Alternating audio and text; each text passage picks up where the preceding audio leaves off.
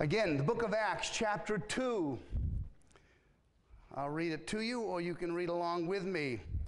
This is Peter's response to the question that was posed, what is this?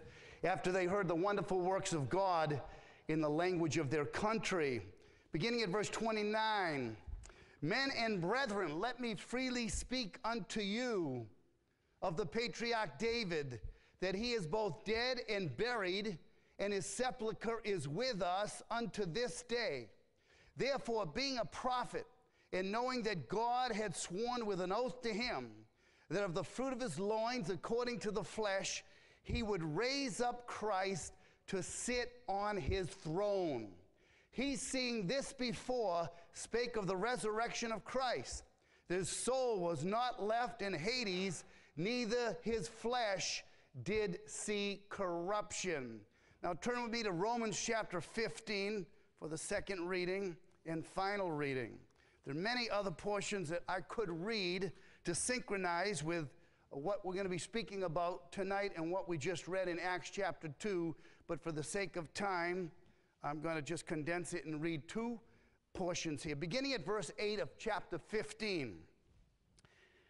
Now I say that Jesus Christ was a minister of the circumcision for the truth of God, to confirm the promises made unto the fathers, and that the Gentiles might glorify God for his mercy, as it is written, for this cause I will confess to thee among the Gentiles, and sing unto thy name. And again he says, rejoice ye Gentiles with his people. And again, praise the Lord, all ye Gentiles, and laud him, all ye people. And again, Isaiah says, there shall be a root of Jesse, and he that shall rise to reign over the Gentiles, in him shall the Gentiles trust. May the Lord add his blessing to the reading of his word. I have something to say to you. That's it. Say on. I say that to my church. If you say on, that really means you want to hear the word. If I'm telling you I have something to say to you, I hope I mean it. And if you say on, I'm hoping that you mean it. Anyway, Brother Tony, thank you for that great message on the rapture. It reminds me of a children's song. I don't know if you've ever heard it or sang it, but I love to sing it with the children, and it has to do with the rapture. There's going to be a meeting in the air, in the sweet, sweet by and by. I'm going to meet you there in the land beyond the sky. Such a meeting will be there, never heard by mortal ear. It will be glorious, I do declare. God's own Son will be the leading one in the meeting in the air. Can you say amen? What a meeting that will be in the air, and he will get all the glory at that time. This past week, I had an invitation from the town that my church is in, and being a, quote, clergyman, they invited me to do an invocation for a new breed of town councils that they had in the beginning of their new fiscal year, and apparently they select a clergyman from the town to come in and do the invocation. So this was my first opportunity, and I said, absolutely, I'll be there. But I said to myself, boy, I've never done anything like that, prayed in a mixed political crowd like that, and I know some of the political correctness views that are out there, and I said, boy, how am I, I'm always used to praying with Christians, or praying with an unsaved person about Christ very openly and freely, but being in a town hall with all these politicians, the town manager was there, and the new 9 councilors, that's how the town is run. I thought, maybe I better go on the internet and check it out and see what's an invocation like at such an occasion. So I did a little Googling and kind of tried to find out what kind of language is best to use under these circumstances. So I just surveyed it a little bit, and then I decided I would write my own, and I've never written a prayer. I don't know if you other preachers have ever done that. I kind of think it's unnecessary. I mean, we're filled with the Spirit, right? Can't we just pour our hearts out to God? Well, anyway, I figured I better write it out just to be sure I hit some of the important points that I thought would be important to state in front of this crowd of people. And then when it comes to the end, and this is what I did when I got into the town hall and into the big, looked like a courtroom practically. They invited me to come up and pray, and I said, oh, thank you very much. And I welcomed some of the new town councilors on the board and congratulated them for having been elected. And I said, now let's bow our heads and pray. Well, I went through the prayer that I had written down. I had one eye open and one closed in the way I don't think they knew that I was with my left eye looking at what I wrote, but nevertheless, I felt like I wanted to get something out to these people. So I wound up by saying this in conclusion. We pray all these things in the name of the one who is the King of Kings and the Lord of Lords, Jesus Christ. Amen. And nobody said amen. But is he not the King of Kings and the Lord of Lords? Over all mankind, whether you believe it or not, it doesn't disengage the truth that he's still the king, he's still reigning, he's still ruling, he's still on the throne of God, sitting there at the right hand of God. I was talking to my brother last week, and we have a family member that has some addiction, and it's concerning. And my brother said to me, and my brother's an unbeliever. He would state, I'm not religious. He doesn't go to church. He's not atheistic. He would be more in maybe an agnostic category, leaning more towards the belief that there is a God, but really doesn't have any understanding of the personality of God or a relational experience with God at all. Well, anyway, he says, you know, I remember a good friend of mine, he's telling me this, who works in the prison system. I think he may be a deputy or something. He says, we're talking about heroin addiction, and it's a big problem up in New England, gigantic problem. I've had to do a number of funerals of overdose of these young men, young women, and it's very, very sad. And the person in the prison system says these people, when they're in jail, of course they're not using, but they're in jail because of using or abusing or whatever they have done with drugs, and then they go back out in the streets and they do it again and they get back into jail. So it's back and forth like a ping pong ball. He says the only ones that don't come back, and this is my brother quoting this guy, he said, it's the ones who find Jesus. And I said, that's exactly right. Jesus makes a difference in someone's life, and he did in mine. I don't know if I would have wound up in jail. I know I would have wound up somewhere where I would not want to admit that I would have been if it were not for the grace of God in saving me and saving you. So praise God that we have a love for the Lord, and he has changed our life. You know, in a recent poll that was taken just in the last month or so, it stated that 90% of Americans believe in God. It's actually down from several years ago. About 10 years ago, it was 94% of people believed in God. Now only 90% of people believe in God. But what does that really mean anyway, to believe in God? Well, the demons believe in God. They tremble. Believing in God is not going to save you. Jesus says, and I like to say that to people who say, I believe in God. And I say to them, well, listen to what Jesus said. You believe in God, believe also in me. To believe in God is insufficient, will not result in your conversion or your salvation. Oh, and by the way, I must add, if you're having a problem with my accent, I have a problem with it too. And I'll tell you how. I got an iPhone some time ago, one of these iPhones now, you can just talk in it, right? And it just puts right on the screen what you said. I was trying to get my family members together for a reunion of the family. So I spoke into the iPhone and I hit the send button and it says, let's get together for a party.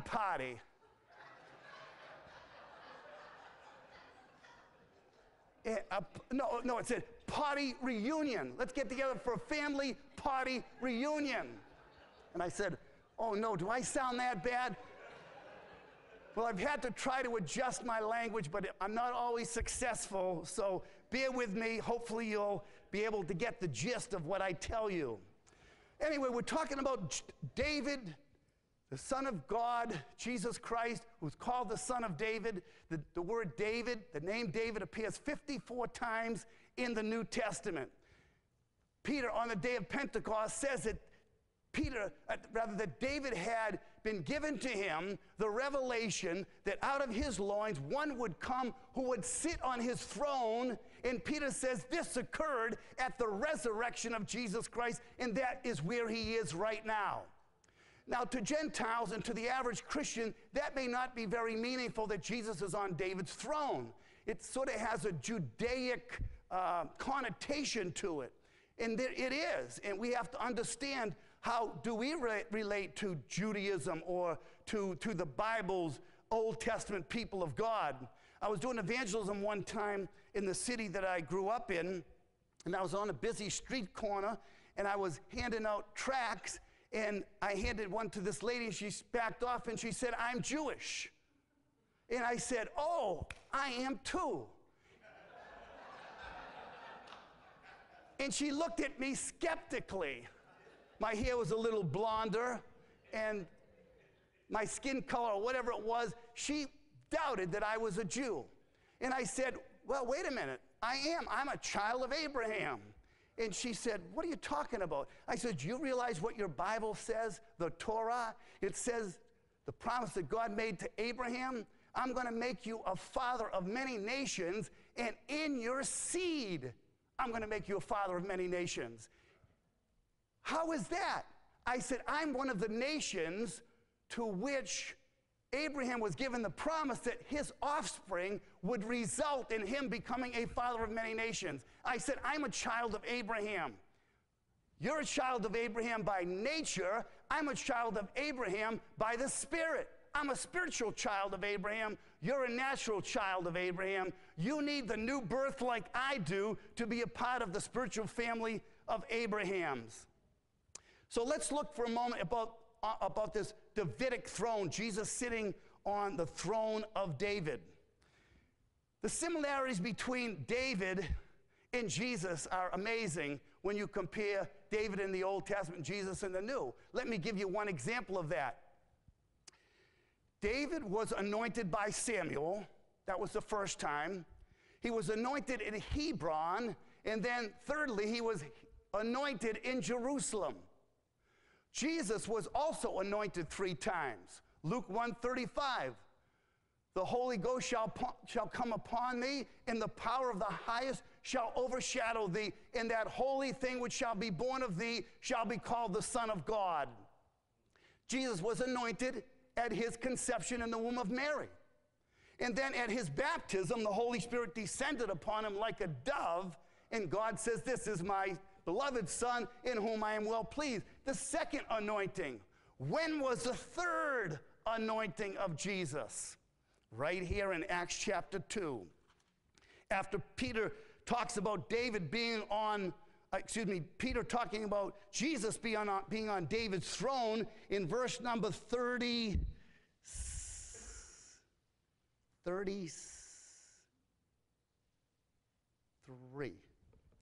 Therefore, being by the right, 33.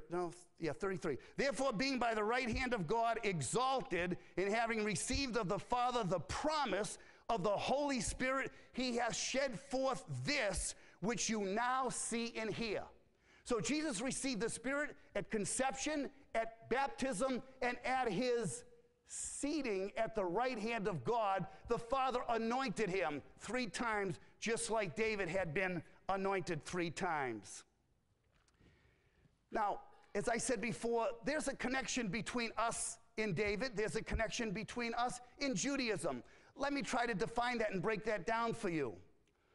I preached a sermon a few weeks ago. I listen fairly often to a Messianic Jew on the radio. He has a lot of great things to say when it comes to the culture and to just practical things. I think he's very, very helpful. He classifies himself as a Messianic Jew, and I hear that over and over again all through the years I've heard this, and I felt almost like I was being robbed. Like the Jews have this special relationship to Jesus as Messiah, so I decided I would preach a sermon called, "I Am a Messianic Gentile."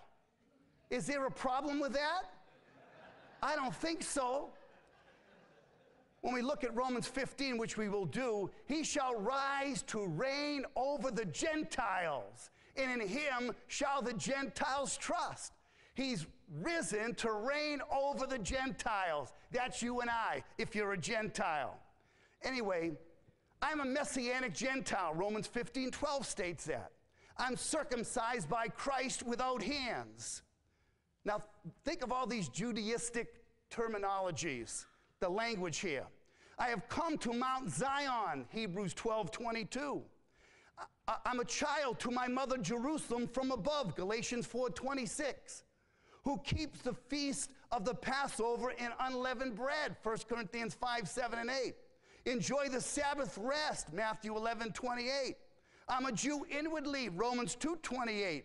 I'm a child of Abraham, Galatians 3:29. I'm a partaker in Israel's spiritual heritage, Romans 11:17. I'm a member of the new Israel of God, Galatians 6:16. I'm an inheritor of all the promises made in the Old Testament of the land, Matthew 5:5, and the consummational glory, Ephesians 3:21. I am built into the final temple of God, Ephesians 2:20-22. I'm a part of the tabernacle of David, Acts 2:30 and Acts 15:16 and 17. I enjoy the sure mercies of David, Acts 13:14. And extol my Messiah reigning on the throne of David, which we read in Acts 2:30. I live in my bodily temple, 2 Corinthians 6:17 or 1 Corinthians 6:19. And Christ reigns now over his enemies, Psalm 110, verse 1 and 2. He intercedes as my merciful Melchizedek priest, Hebrews 7:25. He speaks as a prophet to my heart, Acts 3:23. I'm part of the holy Jerusalem that will be displayed at the end of time, Revelation 21:10. I'm a part of the bride of Christ composed of Jews and Gentiles from the beginning of time, Revelation 21:12 and 14. I'm a citizen of the royal priestly nation, 1 Peter 2:9. I'm washed in the blood of the new and the everlasting covenant, Hebrews 13:25, which is currently realized in this current age, Hebrews 9:11. We are the saved together, our spirit baptized, and Jews relinquish their Judaism and Gentiles gain their Jewishness. 1 Corinthians 10:1. Paul says in 1 Corinthians 10, and who's he writing to? The book of Corinthians, primarily Gentiles. He says, all our fathers passed under the cloud and through the sea, and we're all baptized unto Moses. Notice he says, our fathers, a plural pronoun there, inclusive of Gentile believers who now can look back at Old Testament believers and see that connectedness that we have with them, that communion of life with those, especially the regenerated ones primarily.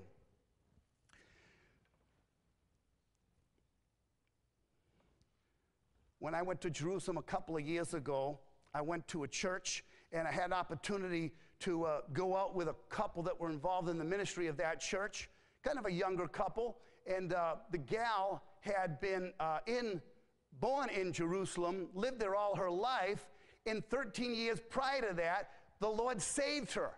She trusted Christ, the Lord saved her, brought her into the faith.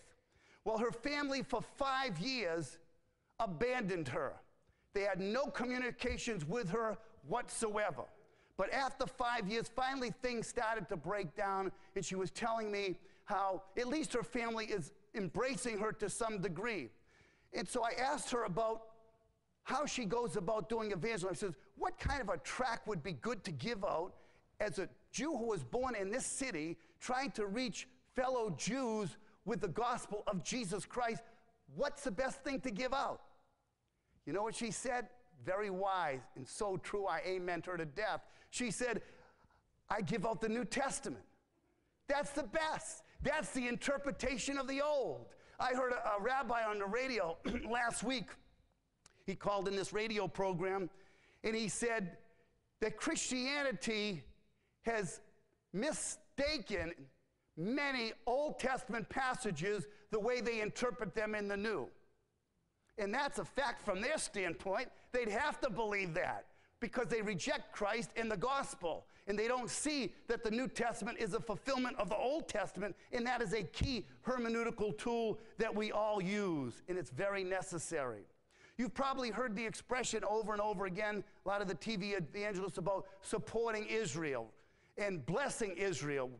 Bless those who God has blessed, and God is going to curse those who curses the people of God, and it's all Israel. I call it Israelolatry. It's really a idolizing of Israel, and unfortunately, I think in some circles, there's more praise to Israel than there is to Christ by believers. They've exalted the Jews in Israel above the Scriptures. Even Paul says that you ought not to think of me above that which is written. We might think that the Jews are a monolithic people. When we say, oh, the Jews are going to be converted, many ethnic Jews, or send money to Israel, support the Jews, and so on, you would get the impression that there's a unification of the Jews. But I want to show you some things about, I think this will be important. It's not exactly related to our topic, but I thought I would squeeze this in because I think it would be important for you to understand this. It was to me, at least. The population of Jews in America is 6.7 million. That's the total. 4.2 of them are religious Jews. The remainder are secular Jews, or they are part of a mixed marriage parents.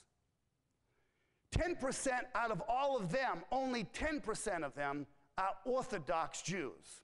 And I think oftentimes when Christians refer to the Jews in supporting Israel, in the back of their minds, they're thinking of the religious Jews and primarily the Orthodox Jews.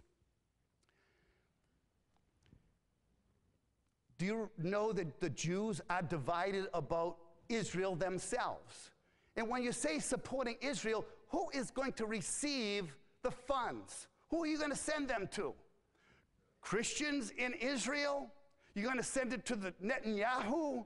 Are you going to send it to some charitable organization, to their Sanhedrin, the Knesset, I think they call it that? Where is the money going to be funneled? Scripture says, let us do good unto all men, but especially unto them who are of the household of faith. Galatians 6 and verse 10. 25% of Jews between the ages of 18 and 29 say that the United States is too supportive of Israel. There are actually 4 different camps of Jews in America that go from one end of the spectrum to the other end. One end believes that they ought to be supportive of Israel. They're highly, highly Zionistic. And even though there's large amounts of money that are raised every year by the Jews for Israel that are not necessarily Zionistic who are sending over the money. And for your information, the amount of money that is raised that's sent over to Israel by the Jews is $1 billion a year. $1 billion a year. As I said, the other extreme, and I want to show you a picture if they can put it up on the screen, just so you get an idea what's on the other end of the spectrum, so that you can deduce, like I can from these statistics and many more, that they are not a monolithic people. Hopefully we can get that up in a second. It really highlights, I think, these 2 extremes. And while we're waiting for that to show up, the biggest location of Jewish population in America is where?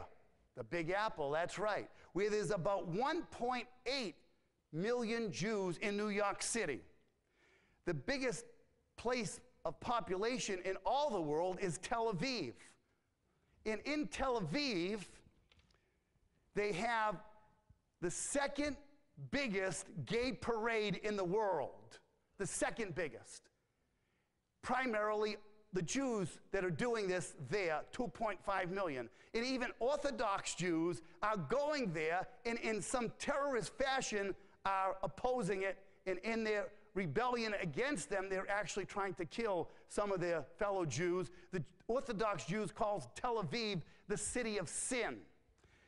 Here's another group. These are ultra-Orthodox Jews who participate in a parade that's held every year in New York City. I believe it's Fifth Avenue. I was there a couple years ago to observe it because I have a couple children that live in Manhattan, so I strolled over there to watch this. And this is one of the groups, all Jews, who are holding up these banners. Now, I don't know if you can read them. I have them written down here somewhere, what they say. It reads like this, one of them, I think beginning at the left, it says, authentic rabbis always oppose Zionism in the state of Israel. You wouldn't expect that coming from a Jew to describe Judaism, or the Jews in Israel, I should say. The second sign says, Jews mourn 65 years existence of Israel. And these are rabbis carrying the signs. Ultra-Orthodox Jewish rabbis. And the third sign says, Judaism condemns the state of Israel and its atrocities. Talk about division. There you go, from one end to the other. And in between, you have all other factions, not to mention that you have ultra-Orthodox Jews, you got Orthodox Jews, you got Reformed Jews, you got conservative Jews, and then you've got the secular Jews. So we're not talking about a monolithic people when we talk about the Jews or those that are in Israel even, as far as having one mindset. Although I'm not denying the fact of what has already been said.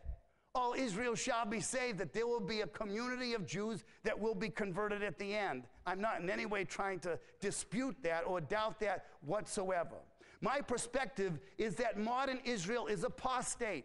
John 1:11 and 8:44. There's no difference. They're no different than any other Gentile nation. Romans 3:22. They're cut out from the olive tree. Romans 11. They're removed from the kingdom, Matthew 21:43. They're guilt-stained with the blood of Christ, Matthew 27:25. They're still at enmity with God and despise the gospel, 1 Thessalonians 2:15 and 16.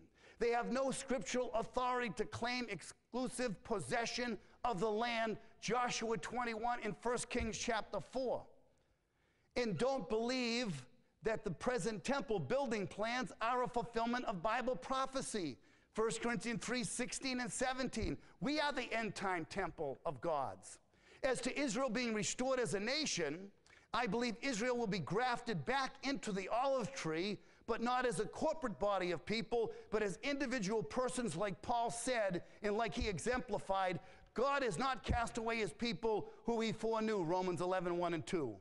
The people who he foreknew, though, are the remnant, the individual elect persons of the Jews who were predestined, Romans 8:30, and gathered into the new covenant, Hebrews 8:8 and following, and composing with fellow elect Gentiles, Christ believers, etc., the new Israel of God.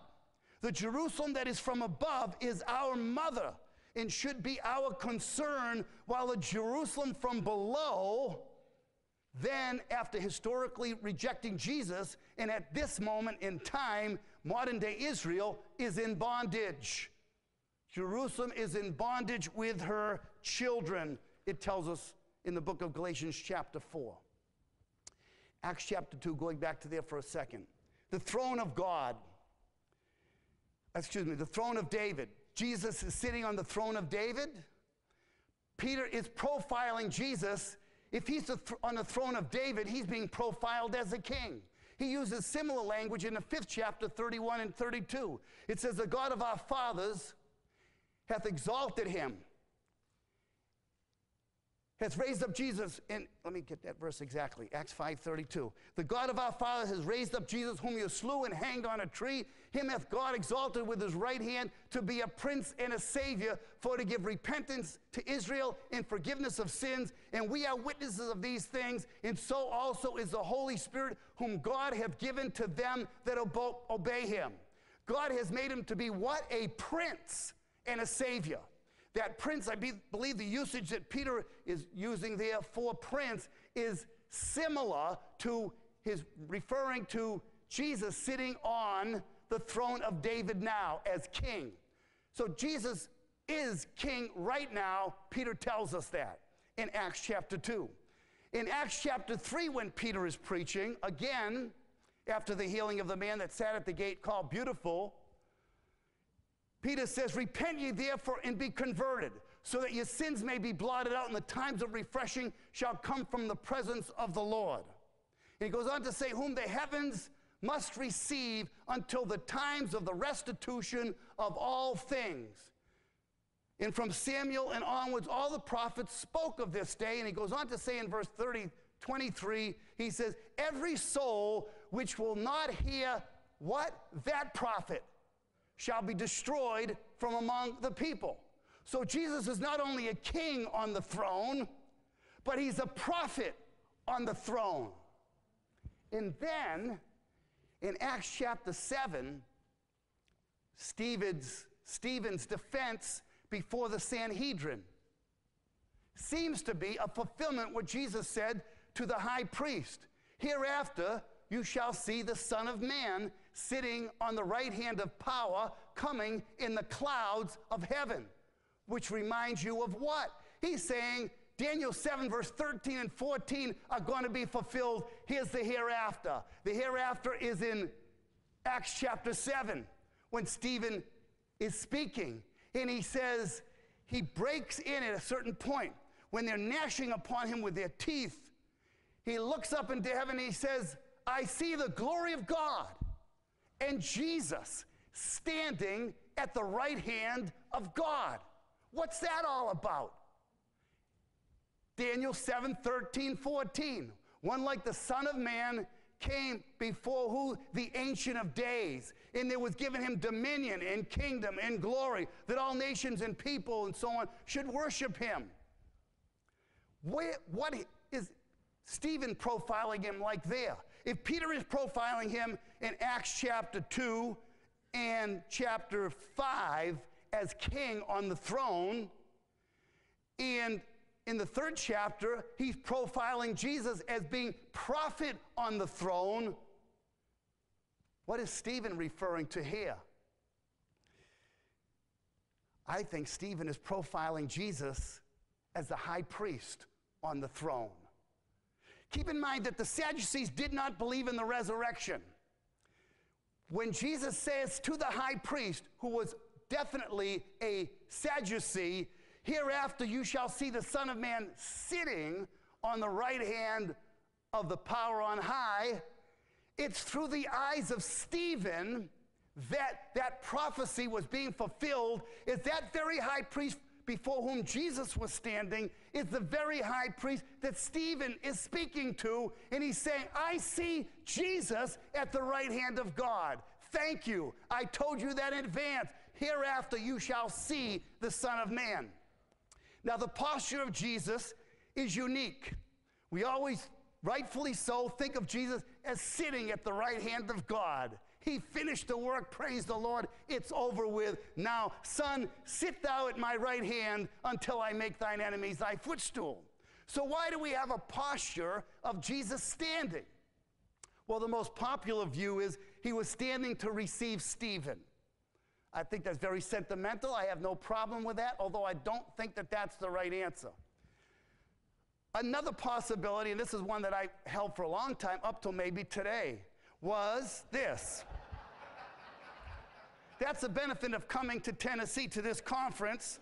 You have to search the scriptures to be sure what you're saying is accurate. Well, anyway, what I did hold was from Psalm 94, it says, who will rise up for me against the evildoers?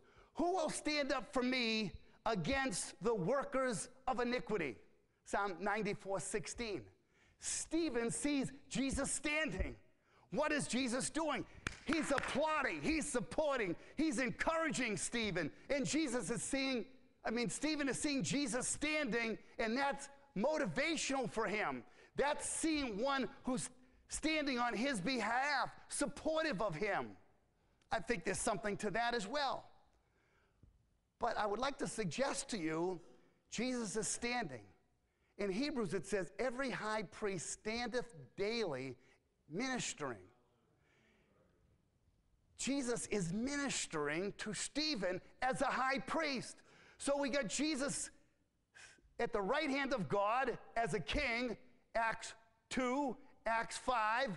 We have Jesus at the right hand of God as prophet in Acts chapter 3. And now we have Jesus as high priest in Acts chapter 7.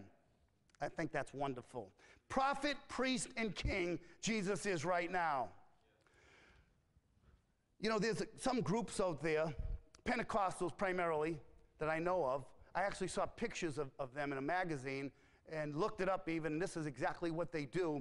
They call this, maybe it's going to sound really bizarre, so I'm glad you're sitting down, because this is as bizarre as it comes. But they call this grave sucking. What they do is they're going to graveyards of, like Amy Semple McPherson would be one, or Catherine Kuhlman, and on, the list of those kinds of persons, believers, born-again people, Pentecostals namely, are going to these sites where their tombs are, and they're actually stretching their bodies out upon them so that they can draw the anointing that was once on them, on their predecessors, the ones that died, so that they can receive it for themselves. They're going to the dead for an anointing when God has raised up his Son to his own right hand, and we're told to look unto Jesus, the author and the finisher of our faith, who for the joy that was set before him endured the cross and is set down at the right hand of the majesty on high. Where do we draw our energy? Where are we getting our spiritual unction? The Jerusalem from above is our mother, our mother. And if King David, our Lord Jesus Christ, is in the Jerusalem that is above, and Jerusalem above is classified as our mother, where ought we to go to draw this spiritual unction, this energy? It says in Colossians 2:19, holding the head, from which all the body by joints and marrows, having nourishment ministered and knit together, increaseth with the increase of God. We're supposed to draw from him, our great high priest, our king, and our prophet, so that we can live a life that is to his glory. His name is Jesus Christ the Lord. The name Jesus would stand for his humanity. The name Christ would stand for his dignity. And the name Lord would stand for his deity. We have his humanity, his dignity, and his deity, all in that one person, the name of Jesus Christ the Lord. When I was in Israel, in Jerusalem, a number of years ago, I was sort of taken up with the Western Wall and how many flocked to the Western Wall. It's sort of like, at certain periods of the day and times, it's almost like halftime at a baseball game. All the men run to the restroom, you know. It's like a mad rush to go to the restroom. Well, they're just pouring in, coming down, and they go right to the Western Wall. And I was wondering, what are they praying? And one of the prayers that they're praying is this: thanking God this way, saying, I thank you, God, that I was not born a Gentile. That's what they're praying, among other prayers, but that's one of the prayers. Our prayer should be, God, I thank you that I wasn't born once. Can you say amen? You know what I mean? We've been born again. Because if you're only born once, you'll die twice. But if you're born twice, you'll only die once. Praise God, we've been born again. Born of the Spirit with life from above into God's family divine, justified fully through Calvary's love. Oh, what a standing is mine. That's what we have as those who believe on our Lord Jesus Christ. So we see him not in the tomb, not on the cross. We see him ascended into heaven. This same Jesus which is taken up from you into heaven shall so come in like manner as you have seen him go into heaven. And that's what our brother Tony was talking about. But in the meantime, during the sessional period, while Jesus is waiting for the moment when the Father will say, arise, my son. Go retrieve the bride. Sit now here until I make your enemies your footstool. And once that is done, the Father will give the command and the Lord Jesus will return. In the meantime, we're in a state where we can look unto Jesus. We can behold him. We can see him. We can draw from him. We can recognize that he is king on the throne. He is reigning from heaven above. He's reigning. Sit thou at my right hand until I make thine enemies. When is that taking place? The next verse in Psalm 110:2 says that he shall reign in the midst of his enemies. That's taking place right now. Luke 19. The enemies say, we will not have this man to reign over us. There's almost a subtle recognition that Jesus' reign is being proposed to them and to everybody. So when we preach, it's vital that we preach the lordship of Jesus Christ. When we're talking about the lordship of Christ, we're talking about his kingly reign. God has crowned him with glory and honor, seated at the most majestic, glorified place possible in the universe, and given a name which is above every name, so that that name, every knee is going to bow and every tongue is going to confess that he is what? That he is Lord. You know, sometimes we're so worried about getting people saved that we sometimes dilute the message, and we can get easily discouraged thinking, well, nobody's getting saved from the message. No one's receiving the invitation to come to faith in Christ, to repent of their sins and trust him. But A.W. Pink put it this way, and I like it. It always comes back on me, that the gospel is not merely an invitation, but a declaration. So we're declaring that Jesus Christ is Lord. Going back to my prayer in the town hall, we pray all these things in the one who is the King of Kings, in Lord of Lords, Jesus Christ the Lord. Amen. That's who we pray to. That's who we believe on. King of Kings and Lord of Lords. Right now, the world doesn't see it. Even our life is hid with Christ in God. We should be bearing about in our bodies the dying of the Lord Jesus, so that the life also of Jesus might be made manifest in our body. And one way that we can do that is by having that constant gaze on the King of glory. In beholding the Lamb of God on the cross, recognizing that God honored his Son and gave him a place and a name above every name that is in all of the universe. He's the King of Kings, the Lord of Lords. We praise him for his humanity, we praise him for his dignity, and we praise him for his deity. We're Jews inwardly. David's important to us. I want to have a king reigning over me. I don't want to have myself reigning over me, and I don't want to have any other man reigning over me. I want to have the man that's sitting at the right hand of God. There was a priest one time, he was going through the hospital rooms and asking different people if they would like him to pray for them. And he went into this particular room of a Christian, and he said to the patient, he said, would you like me to pray for you and you can confess your sins to me? And he says, give me your hand. And the priest gave him his hand, and he's feeling his hand. He says, I don't feel the scars in the hands. My finger's not going inside the hole. Thank you, but no thank you. I've got one who died in my room instead, and my sins are washed in his blood. That's a good note to close, and it's after 9 o'clock. Let's bow our heads and pray. Heavenly Father, we thank you for the name of our Lord Jesus Christ. Thank you, O God, for demonstrating to us who were once aliens from the commonwealth of Israel. We were strangers from the covenants of promise. We thank you, Lord, that as Mephibosheth, we've been brought now to the table of the great King and can dine with Jesus, King David, and have that wonderful invitation and communion with himself. Oh, Lord, we give you praise and worship for him. We ask, oh God, that our love for him would grow more and more, that as we think of what a great Savior he is, what a great Lord, what a great King, oh God, we're indebted, and we are unworthy that we should ever be called the sons of God. We marvel at the love that's been demonstrated towards us. We just give you praise as we magnify your grace And thank you for showing to us that Jesus Christ was our Savior, bearing our sins in his own body on the tree.